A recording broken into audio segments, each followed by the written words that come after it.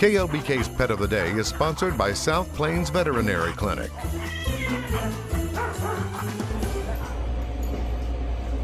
Hey guys, McKay with KLBK Animal Services, and I'm here today with Jennifer. Jennifer is going to be a 2.5-year-old pit bull mix. She's been with us for about 4 weeks now, and it's been a pretty good 4 weeks with her. It's been awesome.